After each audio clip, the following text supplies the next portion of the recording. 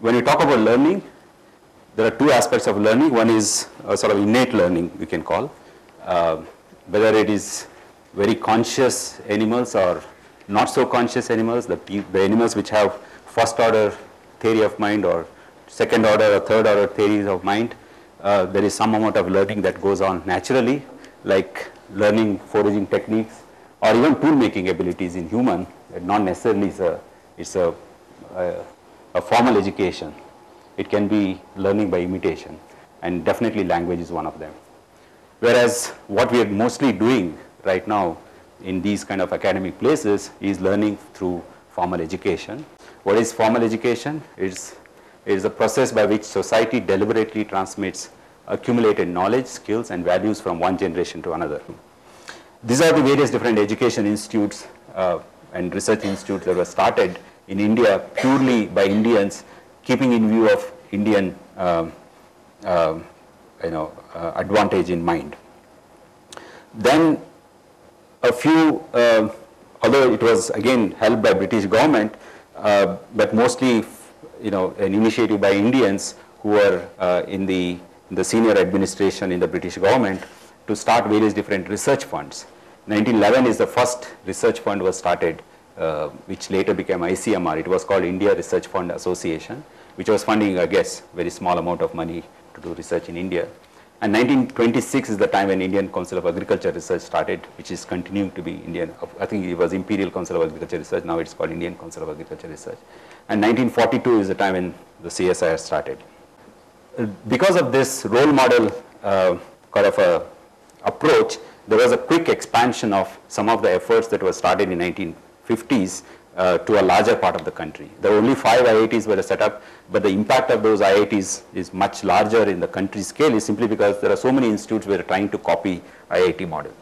And this helped to change the literacy rate, change the science and technology, the establishment of the country. So that's why I said, considering that literacy rate was just about 12% in 1947, it's very low.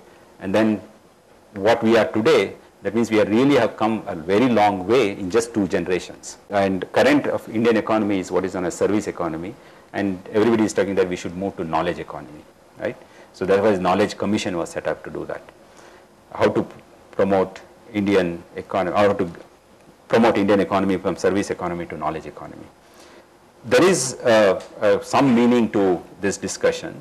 It's simply because service economy is not sustainable in the long term. It's true in every sense. For example, automobile industry, all the cars that are on the road today, except maybe Tata Nano and Tata Indica, are designed outside. And to design, I'm purely talking to students right now, thinking that students know less than me, and others can close your ears. So if you want to design a new car, you need a physicist to start with, someone who understands the thermodynamics. Some of them understand what is an internal combustion engine, how does it work, how to make it energy efficient, and then aerodynamics. Then how to design a car body so that it is aerodynamically very efficient and kind of stuff. You need a physicist to start with doing all these things, and then a mechanical engineer will come and build a prototype or build the actual car. But what we are doing is basically building it. We bring all the designs, whether Hyundai or whatever it is, Honda or something. There are massive assembly units in India which are producing these cars, but all of them are designed elsewhere. It's simply because we don't have enough number of physicists going to industry, automobile industry, to design something new. So what I'm trying to say is, whether it is for academic purposes or for industrial purposes, we need large number of basic scientists. And that's what we need to do now. So for that purpose, what we need to do is to go getting into some kind of a new education, and what you call is, education for this 21st century India. So when you talk about science education, because we are all scientists here and pursuing science, obviously you would be more interested in science education than any other education, right? So science, when we say, it has to be absolute. Science has no borders. Science is universal. Scientific truth is something absolute.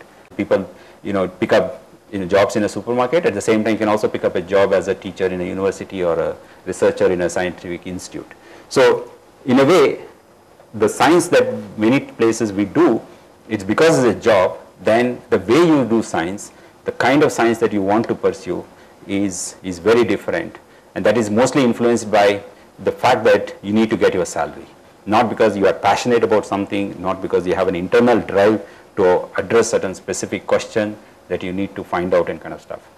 So there's a massive expansion of our research base and education base. As you can see here, many of these are education institutes, right? What I mentioned here, first few are education institutes, and these are the dedicated research institutes.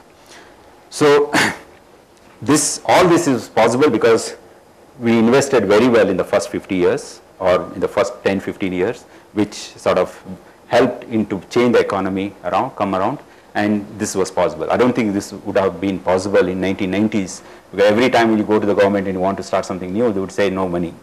So obviously there's nothing you could do. But now, whenever you go to the government, they say, why don't you start one more in my state, we'll give you double the money that you want. So in a way, you get more money than what you want to do all these things. And there's increased funding for research. When I started, there was whatever the typical grant, with inflation corrected. Now I'm getting 4 times that grant.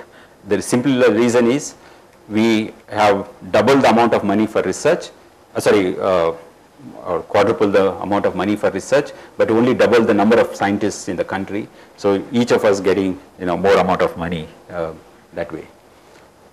Funding is also becoming more flexible. Earlier, we were all, sort of bound by some of these, inflexible rules of the, grants. You cannot do this, you cannot do this, and kind of stuff. Nowadays, funding agencies are also becoming very flexible, and in a way, they are becoming more friendly to us. And hopefully, once it is completely functional, it is the Act of Parliament for establishing the Science and Engineering Research Board is passed, and once it's fully functional, this is supposed to be the equivalent of NSF in US, and hopefully it will give all the flexibility that we need to do good academic research. So there is now funds for public-private partnership. If they have some idea, you can start your own company. Or you can give your idea to another company which can convert it into a product, and the funding is many times provided by the government even for the purpose.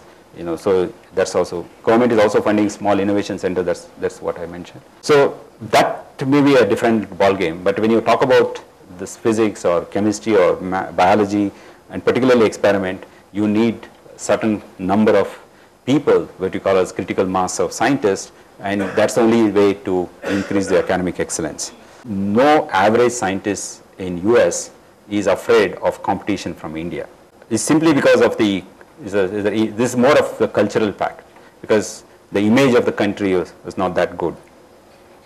In that context, I was very happy that last year when I was in France, I was invited to attend the annual talks of an institute, CNRS Institute. They call it as annual retreat, we call it annual talks here. And one of the scientists who spoke about his work there, and later he came and told me, please don't disclose whatever I mentioned to Jitu, and I'm worried about he may beat me in the competition.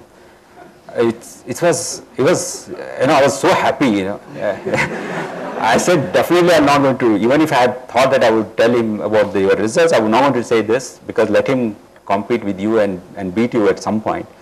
And particularly in the context of student, that's important, because that's whatever we do, although we are doing research, it satisfies our own egos, we publish, but ultimately the major indirect impact of all the research that we do is the training that is conferred to the students, because they are the ones, there will be some kind of an exponential effect of it through the students who are going to take it, the learning, how to do science, how to develop confidence in doing good science, how to develop abilities to take up a very risky project or a challenging project comes when they go through this kind of a training in an institute.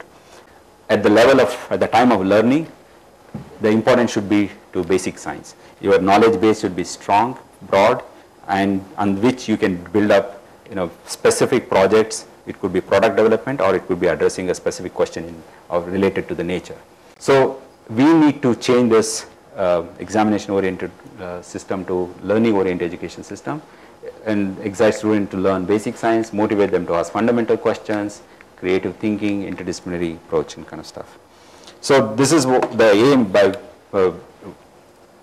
based on which these institutes were set up. There are 5 institutes called Indian Institute of Science Education and Research, IISERs in short, and this is basically to integrate high quality research with undergraduate teaching. So if I am not excited about what science I am doing, if I am doing it for the sake of some kind of a salary I get, and obviously then students will see that as a model rather than, you know, the exciting science that we do as a model. These students, hopefully, that's what our wish is, that they'll become an idea generators, whether it's in academia or in industry. Faculty, it is for the students to know. We recruit best and support them generously. Because the idea is, if you really recruiting someone who's good, if you don't support them, it's basically waste of talent and waste of, you know, basically no point in hiring people if you don't want to support. So we hire people if we can support. If some may be coming with an idea that I want a small synchrotron for my own work, obviously we cannot build a synchrotron, we'll say no, please, we cannot provide, however good that person is. But if someone who is very good, but we can definitely provide, or if we can go an extra mile to provide facility for research, we'll do that.